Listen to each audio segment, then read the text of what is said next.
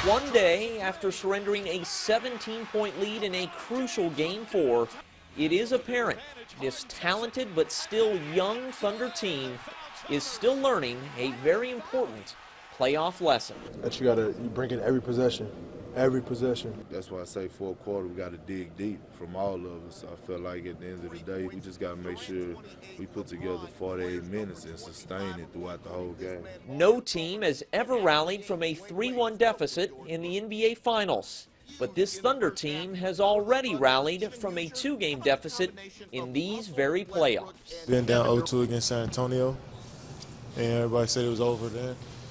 And we won. You know, we were down and everybody said the series was over. And then we came back.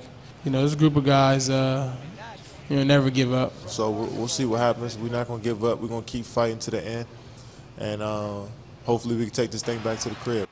Cayden thanks. In other notes, former OU pass catcher Mark Clayton, currently in the NFL, showing his colors. One problem, his girlfriend wears Heat gear.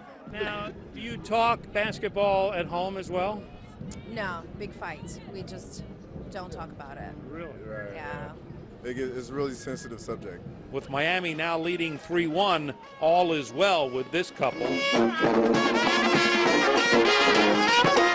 A few Thunder fans on hand disguised as Russell Westbrooks, Larry and Lydia Culver, Tahlequah, Oklahoma. Now, when you first saw Russell Westbrook wear the red eyeglasses and the Lure shirt, what were you thinking?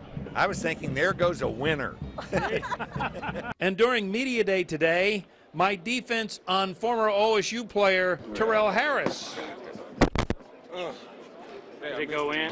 See, it was my good defense, wasn't it? It was the camera. Hey, at least I held him to 1 for 4. Come on. Man, I'm running out of film. I know. The Thunder hope to play that kind of defense tomorrow night in Game 5. With Cayden McFarland reporting from Miami, Florida, Al Jerkins, 2 News, Works for You Sports. Back with more news right after this.